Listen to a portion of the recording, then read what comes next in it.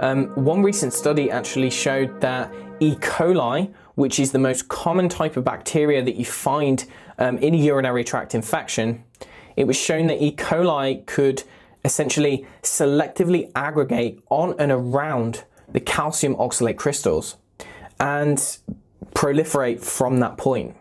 So with that in mind, if oxalate microcrystals are deposited in the epithelial lining of the urinary tract and they can essentially act as houses for bacteria, then it would make sense as to how certain bacteria can stick around indefinitely.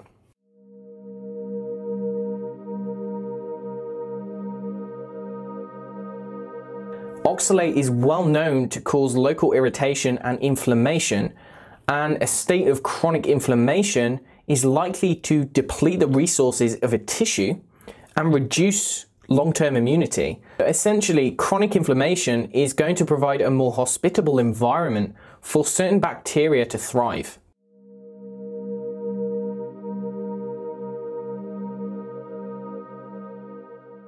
Likewise, other bacteria such as Pseudomonas and Gardnerella have also been found in urinary oxalate crystals.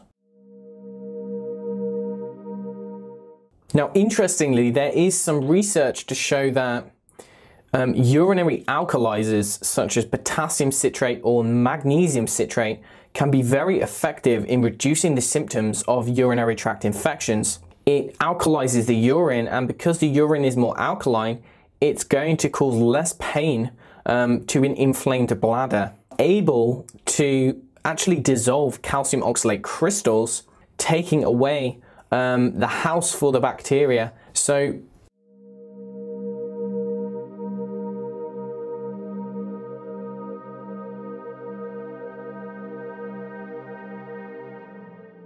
in cases of chronic UTI, which is practically unresponsive to antibiotic therapy, then I believe that oxalate is probably somewhere that people should really consider. Calcium oxalate can form stones in the kidneys, but it can also form stones in the bladder. And many people actually find that when they reduce oxalate in the diet, their interstitial cystitis improves drastically.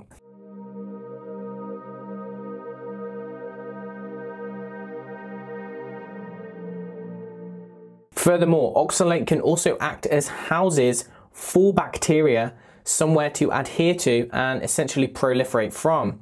And so the use of urinary alkalizers have been shown to have great benefit in urinary tract infections, and part of this may actually be due to their ability to dissolve calcium oxalate crystals.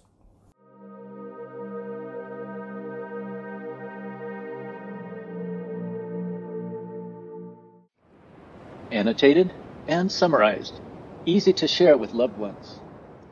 The description below the title for this video has these summary points.